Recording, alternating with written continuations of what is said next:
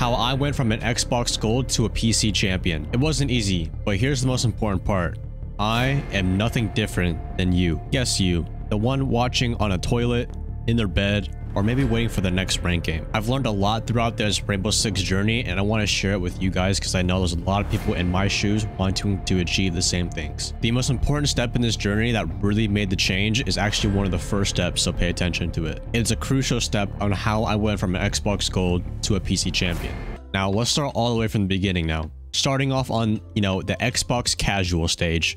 This was when, my first 2 years of playing Siege. I only played casual. Very rarely I would play ranked, but mostly I was just messing around, getting used to all the operators, funny moments, stuff like that. I didn't really think anything too serious of it, and this is when I really started playing with only school friends.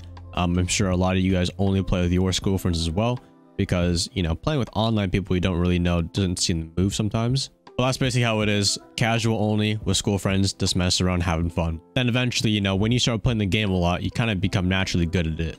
So I went from, now that we're on the Xbox Gold stage, this is kind of where, we tested our strengths a little bit against people who we were a little bit better than. It was mainly just a group of friends that at school kind of narrowed it down that wanted to play ranked. We would just 5-stack some rank sometimes, but whenever we would lose, it would be stop playing ranked and just go straight back to custom games or casual.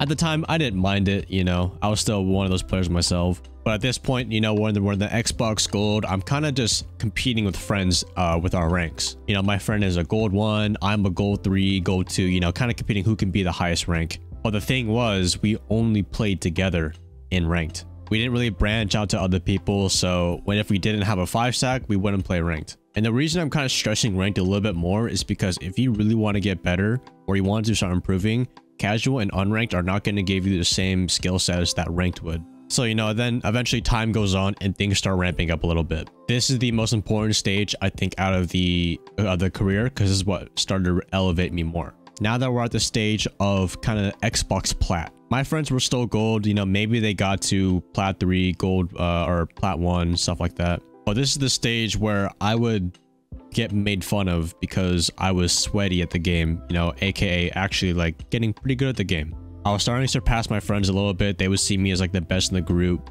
I would feel buttered up by my teammates saying that was really good, but eventually, I didn't know that there was way better players than me. So I would want to play in ranked more often and they wouldn't want to play. So that's where I made the decision to just kind of step down from playing with my school friends all the time. And I actually started playing with more people online.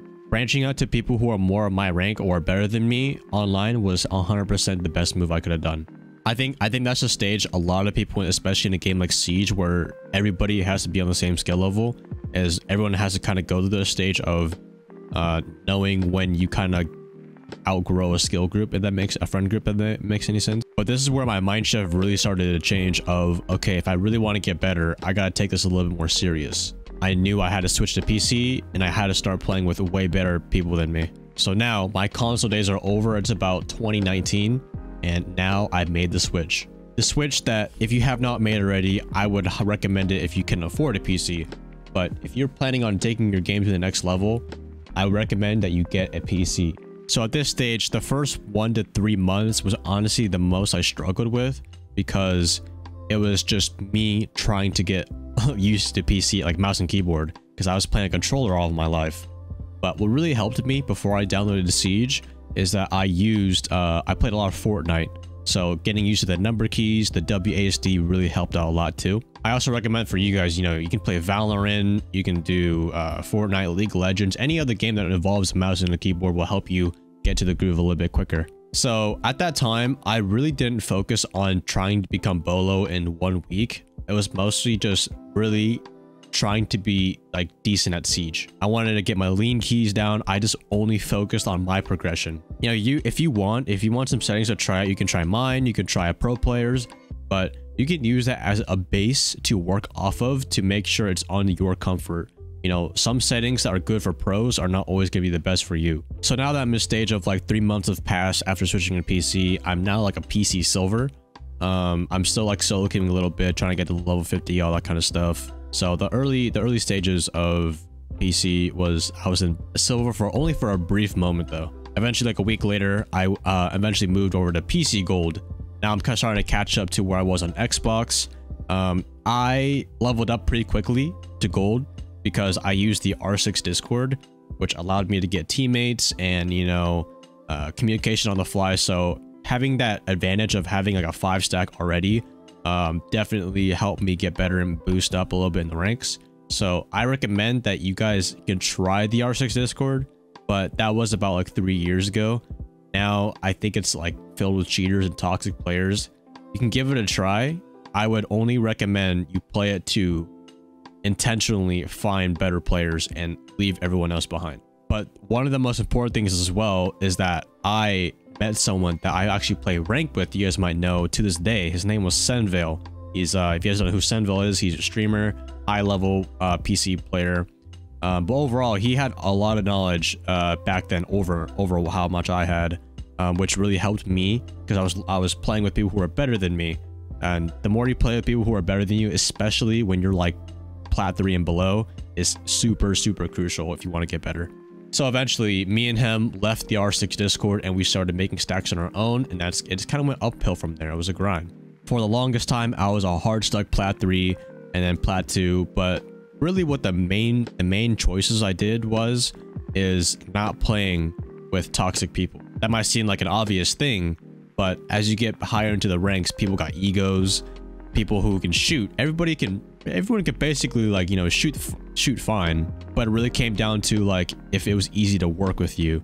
So making sure you're always finding new people until you actually settle with someone you like is very important. That's why you don't see like Bolo playing with, you know, anyone that's champion, because, you know, he only likes playing with his kind of group, which is where a lot of other people do as well. So after grinding and just getting better, I went from Plat 3 eventually to Plat 1. I was hard stuck Plat 1 for a little bit and then eventually hit Diamond. Hitting Diamond on PC was probably one of the best achievements in my career because ever since I was in Xbox Gold, I've wanted to hit it. And eventually I hit Diamond in Shifting Tides or Steel Wave. It was Steel Wave, I believe, when Malusi came out. It was probably one of the best feelings in the world. I was jumping out of my chair. I was so excited, and it was a really rewarding moment. Chat was going crazy on stream. I'll definitely remember it for a while. But that wasn't the end there. The end was all the way down there. What I really learned from, you know, like high platinum to diamond gameplay, especially when diamond is like 4100 now, it's a little bit easier to get it. It's two important things. One, it's default takes. If you don't know what I'm talking about, default takes, it's basically you know, the pushes everybody knows how to do in that rank, like what wall to open up, what rooms to take. It's very minimal attacks that prevents a lot of voids happening and more consistent pushes out of your team. That's why 5-stacking is the second most important tip, is that when you 5-stack, you fill those voids of questioning if your random is going to shoot back or not. That's why if you're ever going to solo queue or duo queue, do not expect to win as much as you would in a 5-stack. Now, like I said, if you're struggling to find people that are like pretty high in rank, you're not going to find them off some like looking for groove public posts. I mean, that's where you can start, but the people that are already good at this game in that 5-stack already have their own groups. That's up to you to be able to find people, add them if they're good, and then find those groups off of those players. But during this time, this is when I really started to go up against big streamers like Bolo, King George, May CJ. Whenever I had a crazy rank game against them, I would just try my best, and my stream would, you know, it would bring more attention to my name. So my streams grew, my YouTube videos grew as well, and with enough grinding, and I started playing competitive during this time as well. But that's a story for another day. Is now I've reached PC champion. Reaching, you know, champion in PC, I think was also, it wasn't as rewarding as diamond, but it was definitely a good moment, you know, to check it off my bucket list that I have hit the highest rank in this game. But what I really realized that a lot of people think it's hard is that champion is honestly no different than like diamond 1. The only difference is that obviously the MMR difference, but it's just really about who can 5-stack the best and just be consistent at winning. In my opinion, any PC, when you hit like diamond 2 or diamond 1, then, you know, you deserve champion. You just gotta just prove it and win it. But I'm not here to brag about me hitting the highest rank. I'm here to show you guys that it's possible for you guys too. Just know that there were a lot of nights where, you know, I would lose the team on a 4-5 match point ranked. I would just drop 0 kills. I would feel like, you know, if I was even like good at this game anymore. But I pushed through those nights and, you know, eventually I got a little bit better at this game. And now I am to where I am today, which is playing competitively. I'm a full-time content creator now in this game. And I just really want to thank you guys for putting me in this position. And that story after, after champion, like what's next for me? Like what's the next achievement? Well, I'm playing competitively right now and I'm in Challenger League at the moment too. And I can give a story another time of when I started comp, you know, my advice for people starting competitive as well. But that is how I went from an Xbox Gold to a PC champion. This journey has a lot of story to it, but the most important takeaway, and this is for anybody, whether it's Siege, work, school, or anything you want to complete in life in general. The first step is the most important step, and that is your mindset shift. If your mind doesn't know where you're going, you know, what expectations you have for yourself and what goals you want to achieve, you know, things aren't just going to magically appear in front of you. You got to find a goal you want to do, dedicate to it, and work hard on it. If you guys enjoyed this video, be sure to leave a like and subscribe for more content like this. Thank you guys for watching. I hope you have a good day. And remember, it all starts with a mindset shift.